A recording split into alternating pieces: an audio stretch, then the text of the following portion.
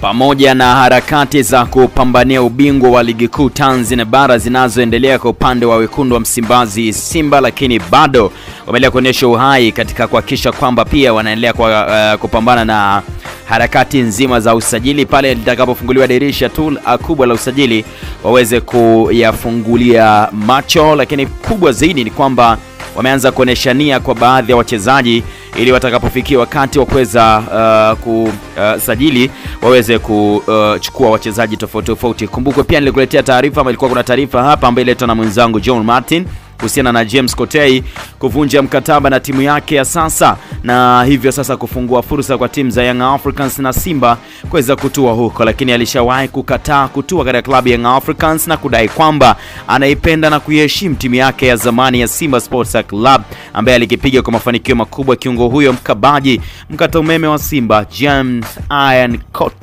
Kotei ambaye kwa kiasi kikubwa alifanya maajabu pia kwenye michuano ya kimataifa. Ukiachana na Kotei, Simba pia wameweza kumtolea macho striker Mgana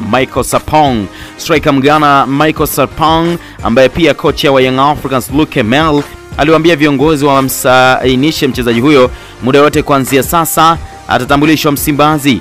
Mel alikuwa anapendekeza striker huyo kwa anaelewa shughuli yake, lakini dau lake likawashinda Young Africans. Sarpong amegoma kusaini mkataba mpya na Rayon Sports mara baada ya ule wa awali kuvunjwa kwa tuhuma za utovu wa nidhamu, na ameambia pia vyombo vya habari kwamba nitasign ama na sign Simba. Lakini mchezaji huyo ambaye ametupia mabao 16 msimu uliopita kwa kuwapa kombe Rayon Sports amesema wapo hatua nzuri ya mazungumzo na Simba Sports Club na anaweza kasaini mkataba muda wao yoyote. Kuna mazungumzo yanaendelea vizuri na nadhani dili linaweza kumalizika muda wowote. Mkataba unashughulikiwa kati ya wakala wangu wa Simba, amesema Sarpong ambaye Mel anamuelewa sana. Kuna vitu vidogo sana vimesalia kwenye makubaliano yetu na Simba, alisisitiza Sarpong mwenye miaka 24 kwa mujibu wa hati yake ya kusafiria, yani passport. Sarpong ambaye alijiunga na Rayon Sports mwaka 2018 akatamba kwa misimu miwili, amesisitiza kwamba kama wakimalizana kila kitu na Simba basi atakuja kuonyesha makali yake ligi kuu Tanzania bara msimu ujao.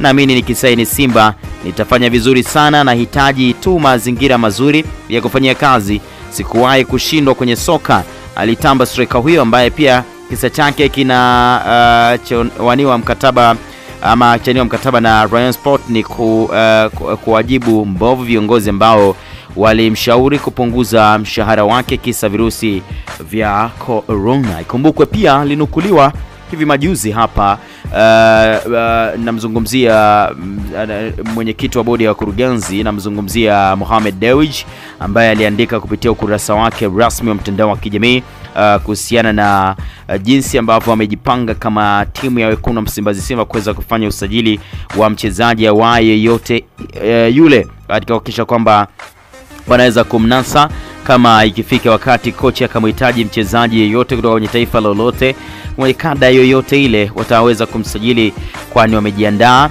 na wanasema hawaongei lakini wamo. Ni kauli ambayo aliandika kupitia ukurasa wake rasmi wa mtandao wa kijamii wa Instagram pamoja na Twitter, na hii kawa ni moja jambo pia ambalo limewatia moyo baadhi ya wachezaji wa klabu hiyo ya wekundu wa Msimbazi Simba ambao wanaendelea kusalia. Aliandika, wana Simba wenzangu, nataka niwahakikishie hakuna mchezaji wetu yeyote atakayeondoka Simba, lakini pia tutasajili mchezaji yeyote kutoka popote. Hii ni moja kati ya kitu ambacho kinaendelea kuwapa nguvu. Kama mwalimu Steven Van Broek atamhitaji kwenye kikosi chake, tutashuka kwa kishindo. Hatuna maneno mengi lakini tupo Simba Tanzania.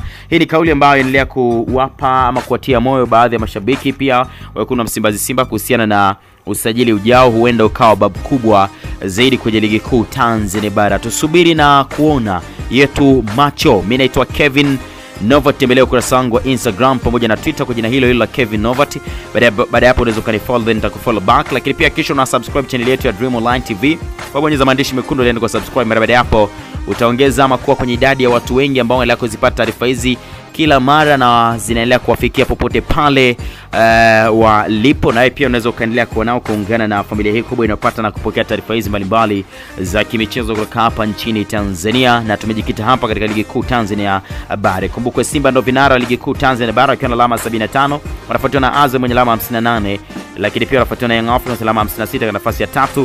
Coastal Union na Mungu kwa nafasi ya 4, Coastal Union nafasi ya 5, na timu zote kwenye ligi kuu Tanzania Bara mpaka kufika hii leo zimecheza michezo 30 zote. Kwa hiyo kila timu imesalia na michezo 8 kuweza kukamilisha ligi kuu Tanzania Bara. Yote kwa yote, endelea kutufuatilia moja kwa moja, utaendelea kupata uhondo na taarifa hizi mbalimbali katika uchambuzi, maelezo pamoja na taarifa mbalimbali.